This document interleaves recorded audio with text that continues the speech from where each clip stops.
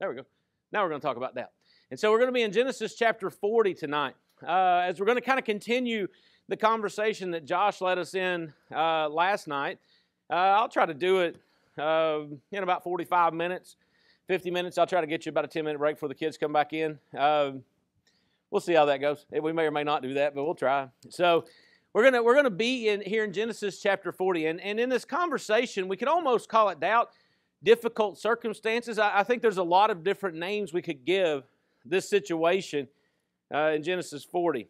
So we're coming off of the conversation about conflict, and I thought Josh did a fantastic job. I'm wedged against two very fine speakers in the brotherhood, and that's very kind of them to make me a sandwich between two great speakers, and so I'll do my best to hold you until tomorrow. I'm confident that Zach is tomorrow night's speaker because Josh had conflict, I have doubt, and I'm sure Zach has triumph because he always gets the cool one. So I'm just kidding. He is, though. You are, aren't you? So Zach will be back tomorrow. So he took triumph and he gave me doubt. But I really do like this lesson. I think it's some good conversation. And I'm going to take. I'm not going to use two verses out of his. I'm just going to tell you what happens in them because I don't want to steal any of his material. But you're going to have to know that in order for us to get to the end of our lesson tonight. So as we get into Genesis chapter 40, I want us to take a look at our topic. It's always time to depend on God, and tonight it's in times of doubt. I think it's a really cool subject that we get to talk about, that in any situation, in anything that we do, it is the proper time to depend on God. In the highest of highs in our life, in the lowest of lows, and everywhere in between, it is always time to depend on God. And so as we look at doubt tonight, as we look at Joseph in what is a very difficult situation, we kind of led into it last night. If you were in the class last night, you saw that his dealing here with Potiphar's wife, that he has done everything right. He did everything that he was supposed to do. She continued to tempt him. She continued to try to entice him. And through all of that, he tried to do right, and she lied. And he ended up, as we wrapped up last night, he ended up in prison. Now, as Josh mentioned, and the point that he made was I thought, a fantastic one. He should have, had it not been that either Potiphar still saw some favor in him, or that Potiphar didn't totally believe the situation. He probably should have ended up dead. And likely, in addition to that, much like what we're talking about in Exodus, God had some involvement in that as well. And we're going to be able to learn from this event by his life remaining. But he is not going to be spared from prison. You see, I think often when we think about our circumstances, and often when we consider the situations that we're in, we don't give God enough credit that even in our situations that we wouldn't say we're really excited about, they're better than they could be. They're better than they could have been. See, and I think that, Josh made some really good points, and I'm going to get to a quote here. I want to point out one more. But I used three quotes tonight. The first one, your present circumstances don't determine where you can go. They merely determine where you start. And I think this is really good. We sometimes let our circumstances define us. We sometimes let the current circumstances that we have define where we're going to go next. But truly, it's a starting point. My dad has always said to us, he always thought it was the funniest thing ever. He always said, today's the first day of the rest of your life. And we always are like, okay, whatever. But truly it is. Like starting this moment, everything from here on out is the rest of my life. I get to choose in every set of circumstances what I do next. And for Joseph, he's going to be in that same situation. Joseph has been cast into prison unfairly. He doesn't deserve to be there, but he has to make the decision what he does next. He can either pout about it, feel sorry for himself. Whoo, how about broke a television down here? He can do all of those things, or he can continue to do what he should do. He can continue to live the way he should live. Those are the decisions he makes. I thought that was a really good quote to go with what we're studying. If you're in a bad situation, don't worry, it'll change. If you're in a good situation, don't worry, it'll change. Our life constantly changes. Don't get complacent when things are good. Continue to try to grow close to God and build our relationship with God, because it's not going to be perfect all the time. But there are some days that it's really easy to go, man, this is really good. There's other days that we go, whew, this is awful. But we keep in mind that tomorrow's a new day. The next hour is a new hour. And we determine through our attitude and through our actions how that works. So I thought that was really good. And the last one, it goes back to what Josh said last night, and it's kind of what I want to lead us into our discussion tonight.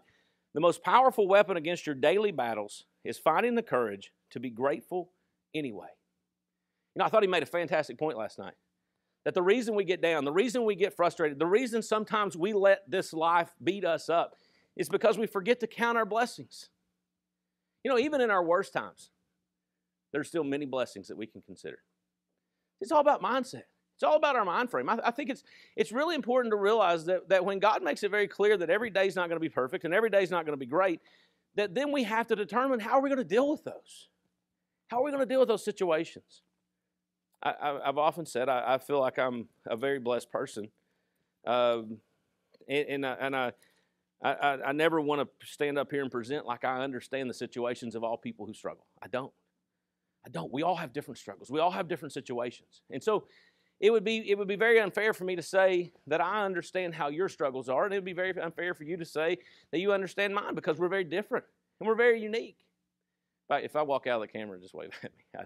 I did it a couple times Sunday morning. And so I think we're in very unique situations. We're all very different. But we all have struggles. We all have difficulties in our life, and we all have things that we have to make decisions as to how we're going to work through them. But I think this is a great quote. The most powerful weapon against your daily battles is finding the courage to be grateful anyway. How do we do that? By counting our blessings and realizing that God never left us. No matter the battle, no matter the struggle, we can be grateful anyway because we're not there alone. We're not there by ourselves. And the one that made us is the one that goes through there with us. So as we get our run and go tonight, about 7 verses I want us to go back to from last night. He didn't cover all the way down through here, so we're not totally reviewing it, but I do want to start up in 19 where he was. Genesis 39:19. It says, as soon as his master heard the words that his wife spoke to him, this is the way your servant treated me, his anger was kindled. And Joseph's master took him and put him into the prison, the place where the king's prisoners were confined, and he was there in prison. But the Lord was with Joseph and showed him steadfast love and gave him favor in the sight of the keeper of the prison. And the keeper of the prison put Joseph in charge of all the prisoners who were in the prison. Whatever was done there, he was the one who did it. The keeper of the prison paid no attention to anything that was in Joseph's charge, because the Lord was with him, and whatever he did, the Lord made it succeed. I think I just want to draw a side point to this real quick before we get going, because I think it's really significant. I think when we act like God's people, in our situations, people are going to want to give us responsibility. People are going to want to trust us. People really, whether they'll admit it or not, people like to be around God's people because they know we're trustworthy, they know we're kind, they know we'll treat them the way we should treat them, and they know they can always count on us to be where we need to be.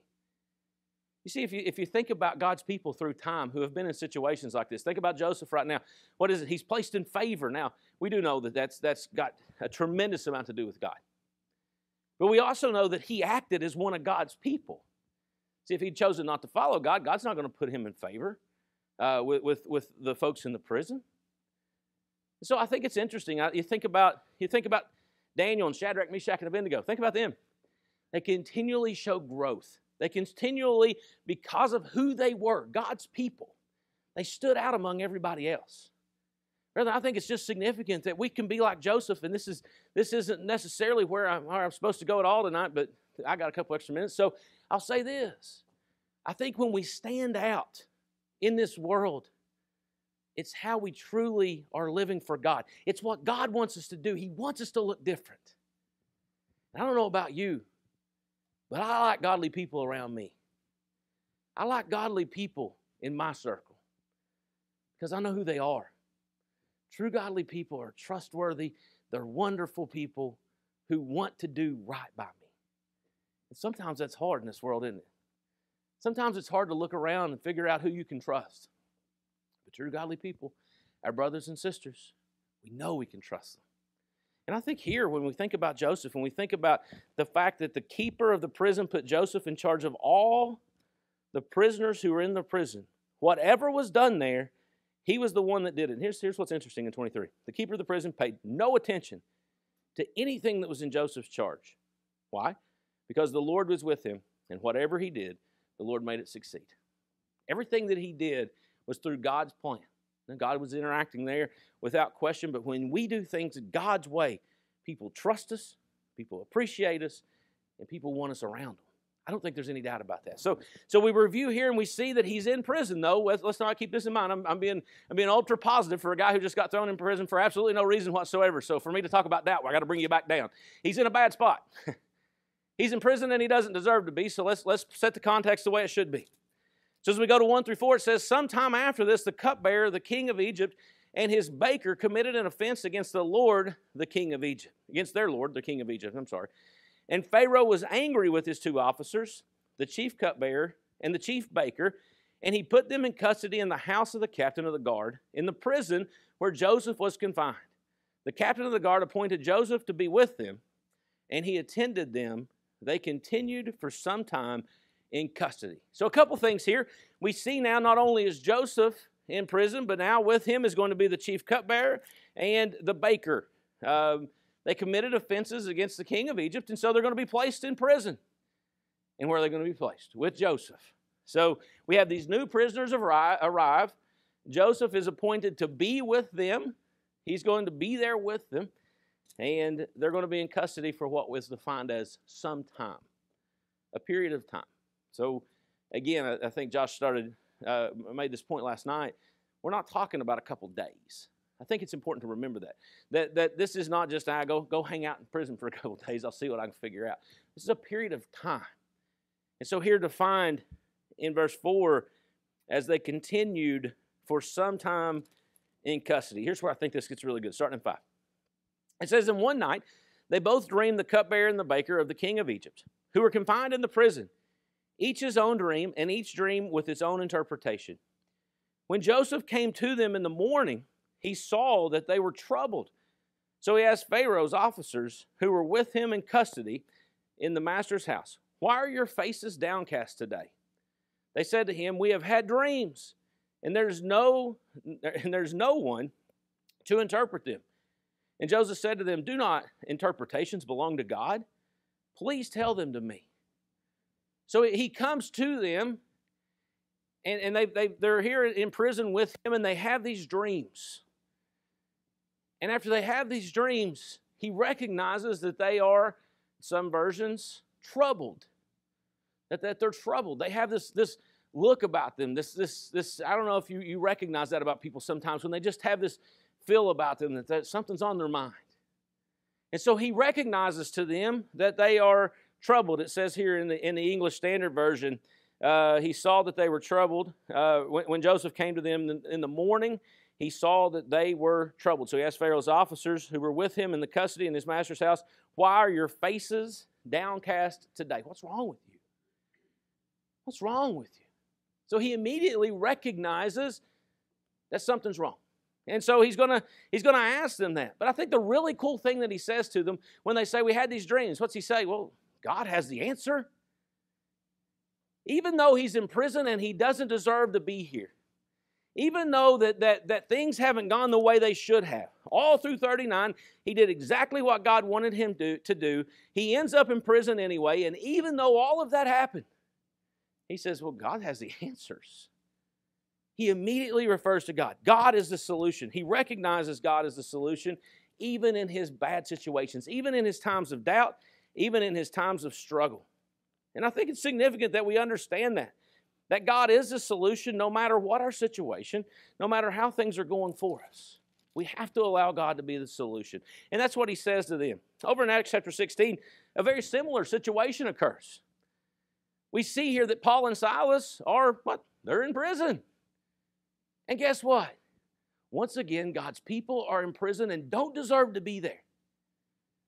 You see, I think sometimes we get this mindset of I do everything that God wants me to do. I try to live the way God wants me to live. I mess up every once in a while because I'm imperfect. We know that. But, man, I work hard to live the way God wants me to, and then, look, something bad happened to me. How could that happen? Scripture's filled with times when this happened. It's why we have this subject tonight. Because we have to keep in mind that just like what happened in Scripture, it's going to happen to us in today's world. That sometimes things are going to be bad and we don't feel like we deserve it. And sometimes things are going to be bad because we did stupid stuff. And we do deserve it. But not always. That's not what happened here with Paul and Silas. As we go into 16, we see this. It says, as we were going to the place of prayer, we were met by a slave girl who had a spirit of divination and brought her owners much gain by fortune telling. She followed Paul and us, crying out, these men are servants of the Most High God, who proclaim to you by the way of salvation. And this she kept doing for many days. Paul, having become greatly annoyed, turned and said to the spirit, I command you in the name of Jesus Christ to come out of her. And it came out that very hour. So this woman who was possessed, that had this spirit in her. And Paul turns around and says, get out. See, we would think that, hey, he did God's work. He did a good job. He did God's work. Well, here's what happens. Verse 19, but when her owners saw that their hope of gain was gone, they seized Paul and Silas and dragged them into the marketplace before the rulers. And when they had brought them to the magistrates, they said, these men are Jews, and they are disturbing our city. Wow, they cost them money. Keep that in mind. That's really what's happening. They advocate customs that are not lawful for us as Romans to accept or practice. The crowd joined in attacking them, and the magistrates tore the garments off them and gave orders to beat them with rods. And when they inflicted many blows upon them, they threw them into prison, ordering the jailer to keep them safely. Having received this order, he put them into the inner prison and fastened their feet in the stocks. So keep in mind, here's what's happened. Here's what happened. The crowd joined in attacking them, so they're attacked by the crowd. Okay, and the magistrates tore their garments off of them and gave orders to what? Beat them with rods. And when they had inflicted many blows upon them, they threw them into prison. So let's make sure we understand this is how it happened. They were beat many times for doing what? God's work. For doing right by this girl. They're beat many times. And they're thrown into prison, but not just into any prison. They're thrown into the inner prison. Like their maximum security. That's where we're going to put them, because they might get away. So not only have they done God's work, they've gotten beaten for it, and then they've been treated like these awful criminals that are going to try to escape. That's what all has happened to this point. And I want us to keep in mind as we think about how Joseph said, well, God will interpret your dreams. God will take care of you. They immediately go to God. What do these guys do? They go, man, God, why'd you let me get beat up? Why'd you let us get thrown in prison where we're doing your work? No, they didn't do that. Look what they did. About midnight, verse 25, Paul and Silas were praying and singing hymns to God, and the prisoners were listening to them. After they had been cast into prison, after they had been beaten, their garments torn off of them, people joining in to harm them, and then cast into the inner prison, they do something that you and I sometimes don't do on our best days. What are they doing? They were praying and singing. They were glorifying God.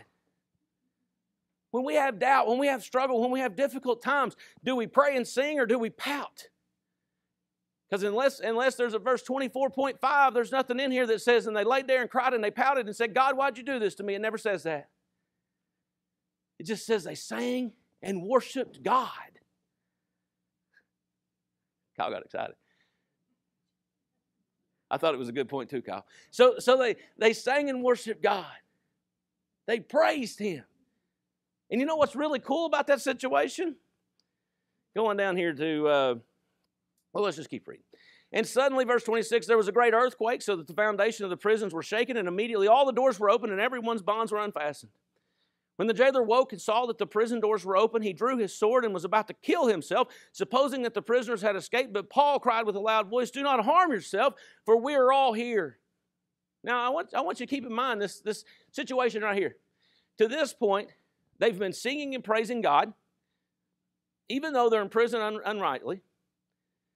As this earthquake happens, and the assumption is that they've all left because that's what a normal prisoner would do. But the jailer's getting ready to do what he needs to do, because if he don't kill himself, I mean, we've seen these guys have just been beaten. They didn't kill people nicely back then. So he's like, man, I better just do this myself. It's going to hurt less. And as he prepares to kill himself, Paul stops and says, whoa, Do not, verse 28, do not harm yourself, for we are all here. And the jailer called for lights and rushed in, and trembling with fear, he fell down before Paul and Silas. Then he brought him out and said, now here, notice this. He brought them out and said, sirs, what must I do to be saved? Now, to this point, best I can tell, they've been praying and singing. When did they preach a sermon? When did they put their t-shirt on and said, I'm God's?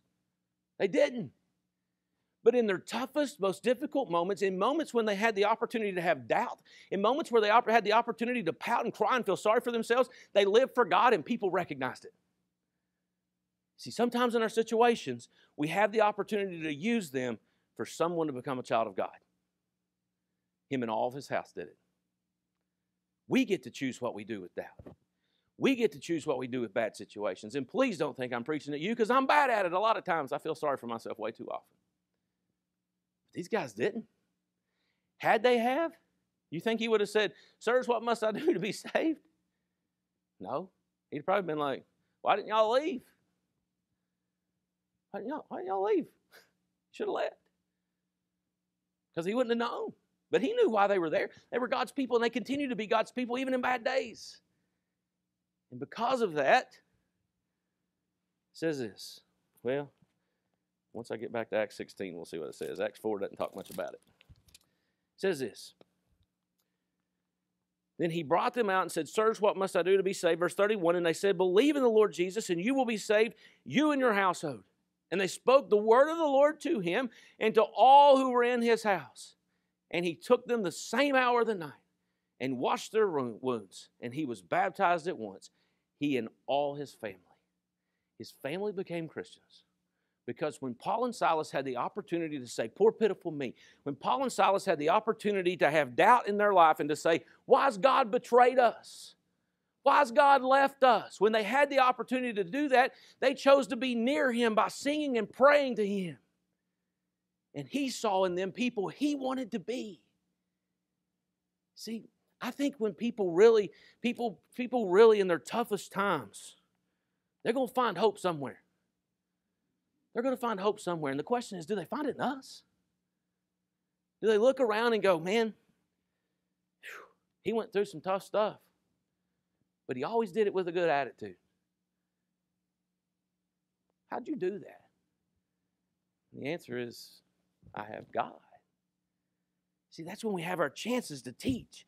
Paul and Silas made a positive impact. I've said this before. I'm sure you remember everything I've ever said here. It was a long time ago. I believe this with all my heart. We never have interactions that lack impact. We never do.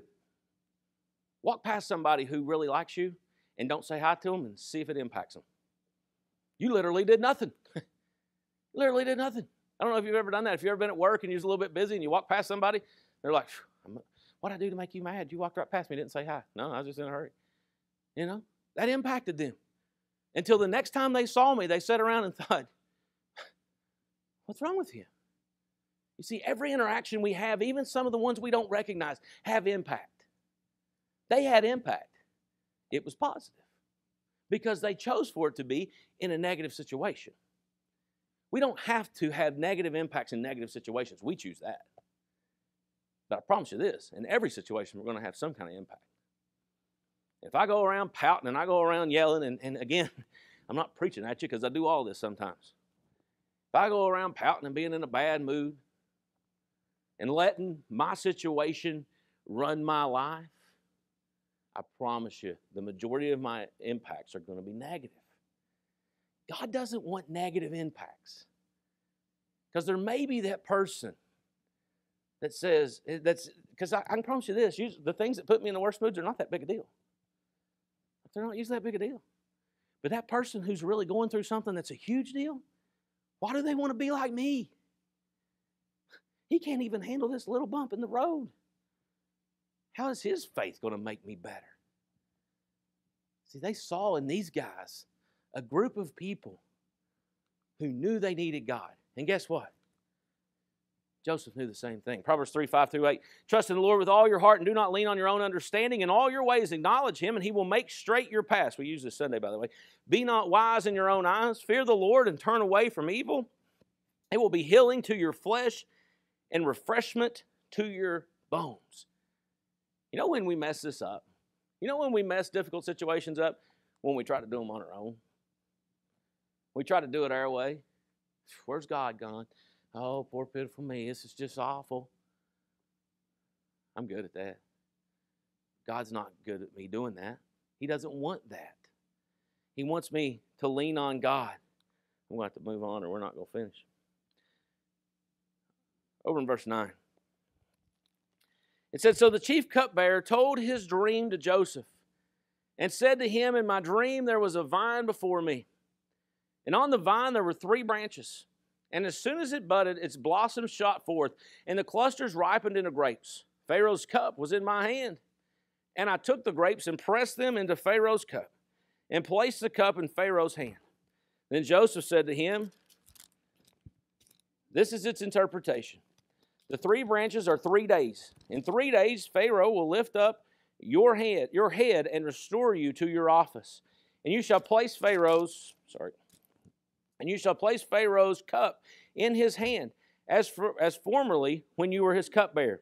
Only remember when it is well with you, and please do me the kindness to mention me to Pharaoh, and so get me out of this house. For I was indeed stolen out of the land of the Hebrews, and here also I have been nothing, that they should put me into the pit. This is really interesting to me. So he's going to interpret his dream. He's going to say, hey man, I got good news for you. I'm going to give you some good news. In 3 days, things are going to go real well for you. And you're going to be restored. It's awesome. But then he says this to him. He says, I do need a favor. Remember me when you get back up there. Remember me. Tell them what I did for you. Because you know what? A couple of things happened to me. I was stolen out of the land of the Hebrews. Talked about that just a little bit last night. And I've also done nothing that I should be in this pit. See, here's the interesting thing about it. Joseph didn't forget that he shouldn't be there. He was very well aware of his situation. Like he wasn't oblivious to the fact that he didn't deserve to be in prison. And as a matter of fact, he didn't deserve to be where he was in the first place. He was stolen out of the land and stolen out of his freedom. But you know what's interesting is that's really the only time he mentions it. Like there's no recording here of him saying, you know, you guys think you got it bad. Tell you what happened to me. He doesn't seem to be talking about it. Now maybe there's some other discussion. Obviously we don't have recorded. They were there for a pretty good period of time. But here he's going to tell them, I got good news for you. This is what's going to happen. You know what's interesting is he makes this request down in 14 and 15. He says, only remember me when it is well with you, and please do me the kindness to mention me to Pharaoh, and so get me out of the house. For I was indeed stolen out of the land of the Hebrews, and here also I've done nothing that they should put me into the pit. You know, I think we should be able to make requests of each other. I think part of the beauty of the church is we're not like this guy. I'm gonna throw you a little bit of the end here. I don't want to ruin it, but it's not all of it. And then I'm going to tell you some of Zach's for tomorrow anyway. So here's what's going to happen. He's not going to do it. Like he's going to give him this good news. He's going to interpret his dream. What's he doing? He's walking around all sad-faced. I mean, that's what it basically says. I can read on your face that something's wrong with you. He's going to cheer him up. In 3 days, things are going to be real good for you. I got good news. So he interpreted his dream. He, by the way, just to go back to what we talked about on Sunday, who did he give credit to? Just like Moses did, he gave it to God. God's the one who interprets these dreams. He didn't say, look how powerful I am. If you'll get me out of here, I'll interpret some more of your dreams for you. He didn't say that. He just gave credit to God. He asked him to get him out of there. He's not going to do it. But I do think that when we ask things of each other, that we should count on them being done. And I just thought that was an interesting piece here that I wanted to throw in to our lesson, Philippians 2:4. Let each of you look not only to his own interests, but also to the interests of others. What's going to happen here in a few minutes is things are going to go, this dream, it's going to be interpreted right. It's going to go really well for him. He's going to have the chance to help the one who gave him the good news, and he's not going to do it. As Christians, we can never be like that. When our brothers and sisters have need, we need to make sure that we look not to our own interests, but also to the interests of others. John 15:12, this is my commandment, that you love one another as I have loved you. What's the love that's been given for us? The love that a son, the only Son of God, came to this earth and died for us, selflessly hung on that cross in cruel pain, and defeated death so that you and I could go to heaven. That's the kind of love that's being discussed here. That's the kind of love we should have for each other.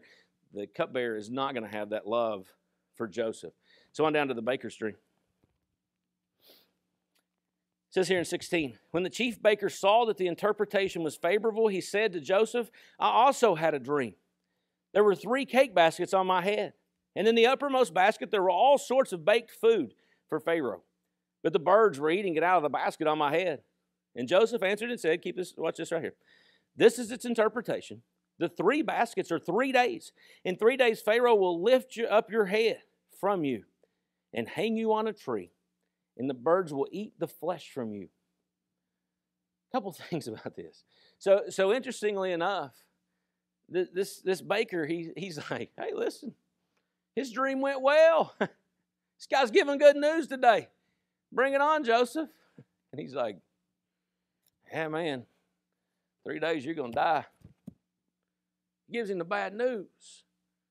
He shares with him the truth.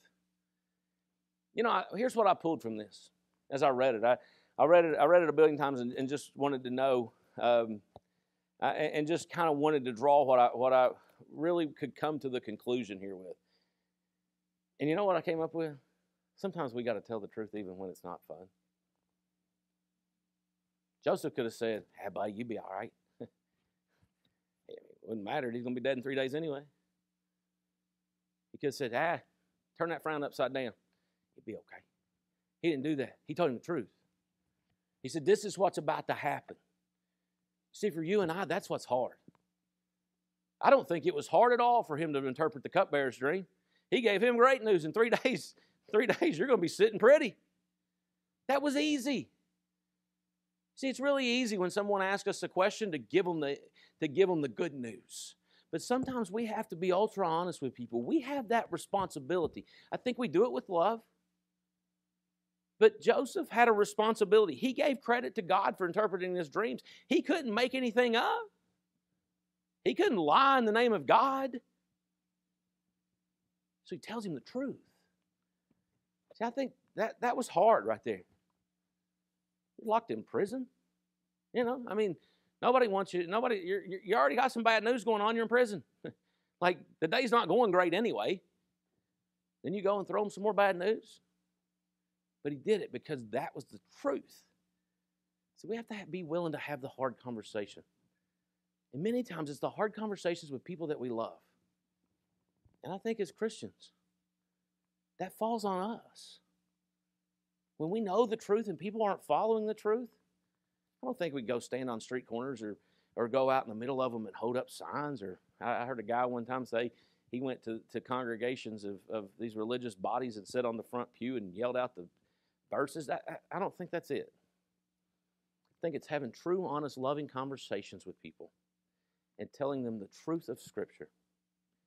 Joseph had to tell the truth. It would have been easy to say, you'll be back baking too.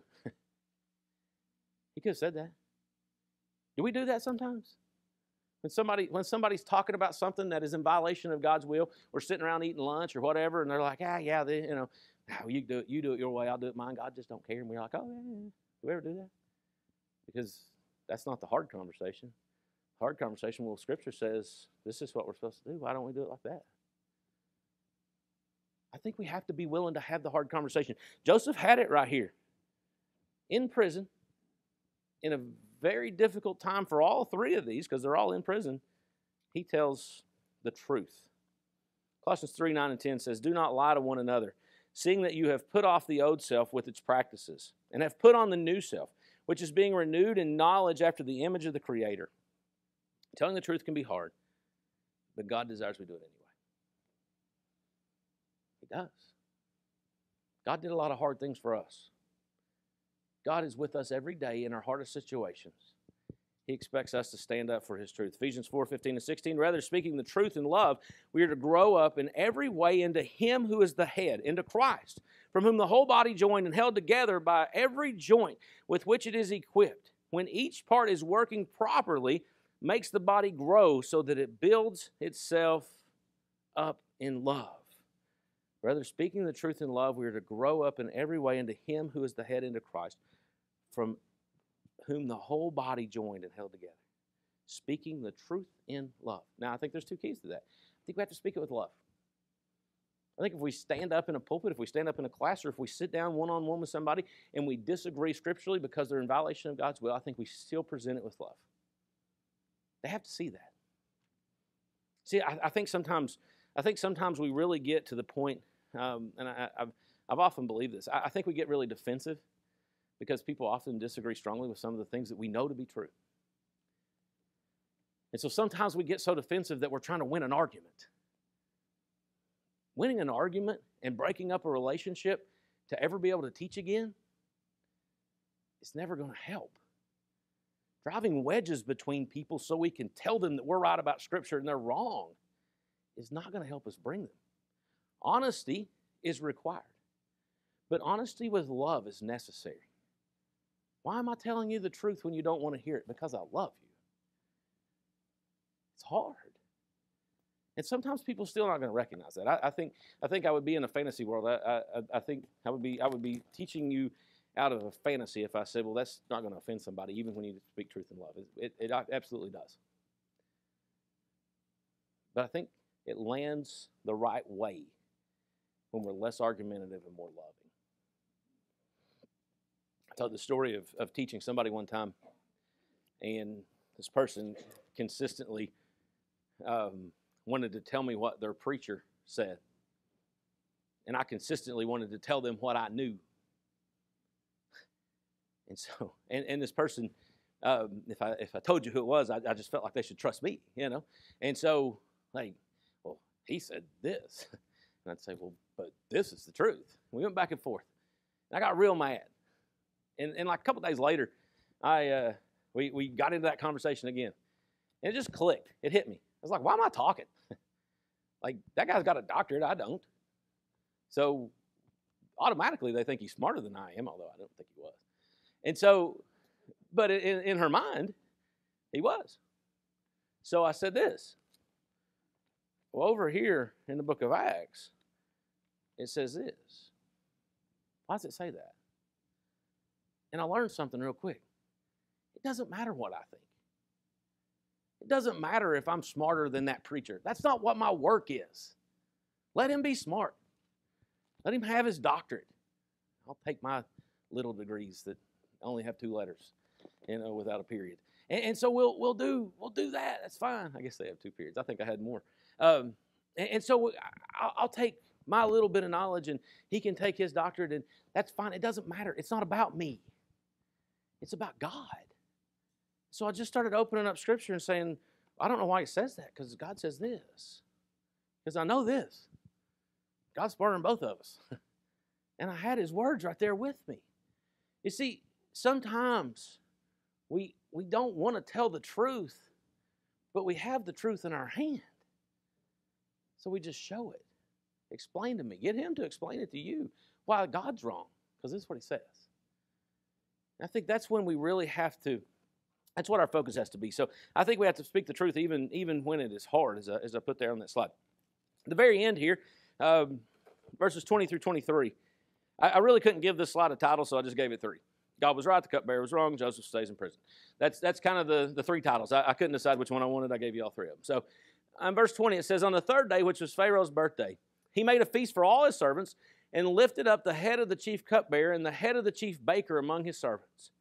He restored the chief cupbearer to his position, and he placed the cup in Pharaoh's hand. But he hanged the chief baker, as Joseph had interpreted to them. Yet the chief cupbearer did not remember Joseph, but forgot him. I told you that was going to happen. So what happens? Exactly what Joseph had interpreted. Everything Joseph had said. Why? Because he used God. He interpreted it through God. So there you go. God was right. The cupbearer was supposed to remember him. He didn't. The cupbearer was wrong. And Joseph stays in prison. I told Justin last night, he said, you're teaching tomorrow night? I said, yep. Got bad news. Joseph's going to be in prison the whole time. And he is. He should have gotten out. He could have trusted the cupbearer. But he didn't. Zach's teaching tomorrow, so he's getting out tomorrow. So we see here that he stays in prison because the cupbearer doesn't do for him what he should have done. 2 Corinthians 10:3 says this, "For though we walk in the flesh, we are not waging war according to the flesh." I think this is a really interesting scripture when we think about the work that Joseph did. If Joseph had been focused on the flesh, he would have been really angry. He would have felt really sorry for himself. He would have felt hopeless because he was in prison. And his whole attitude would have been different. But what we're doing, the work that we do is not fleshly work. And we have fleshly jobs. We have worldly jobs that we do. But at the end of the day, what supersedes all of that is that we're doing God's work. The war we fight is a spiritual war. And when we get ourselves out of this mindset that all there is this earth, and we get up to the world, or get up to the heavens, and our mindset is on God, we stop fighting fleshly war and we start waging the war for God. See, that's what Joseph did here. Joseph had every reason to say, I don't know what God's done here. Remember when Moses, a couple weeks ago, what did he say? God, you sent me here and all it's done's gotten worse. Joseph had a chance here to be like, God, all through chapter 39, I did what you told me to do. Here I am in prison. But he didn't do that. Why? Because it wasn't about his situation on the earth. It was about his situation with God. Same thing with Paul and Silas. They had every chance to say, God, our time's being wasted here. We're stuck here in prison. We did everything that you needed us to do, and here we are. That's what we do sometimes. That's what I do sometimes. I shouldn't say we. It's not my place to tell you that. I do that sometimes. I don't really understand why this is working out like this. But the difference for Paul and Silas was, the difference for Joseph was, they knew they had to keep plugging along, fighting the spiritual war. You don't get days off from that. You don't get to throw yourself pity parties. Because in difficult circumstances, we have to quit worrying about the flesh and worry about the spiritual results of our situations. James 1:2-4.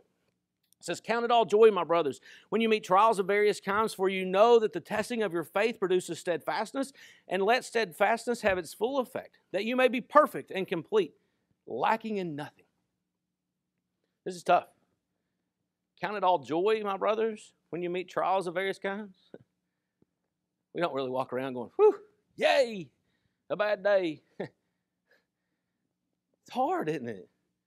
It's a tough mindset to have. Woo, yeah, a bad day. This is going to make me better. It's not the first thing that comes to my mind when I have a bad day, just so you know. But what Scripture says is, it's okay to have a bad day. It's okay when you face trials of various kinds. Because what's going to happen is steadfastness. And when it has its full effect, you will be perfect and complete, lacking in nothing. We grow closer to God. We become better when we have that mindset of faith. And when we work through our struggles. We don't like to think that tough days make us better. Scripture's always right. And it says that they do. Last one here, and then we'll wrap up. Revelation 2. I love this passage of Scripture. I really got to bring two of my favorites, Paul and Silas in prison, and then Revelation 2 is maybe one of my favorite passages of Scripture that we find. It's written kind of small, and I apologize, but we're going to start in verse 8. It says, "And to the angel of the church in Smyrna, write, the words of the first and the last who died and came to life.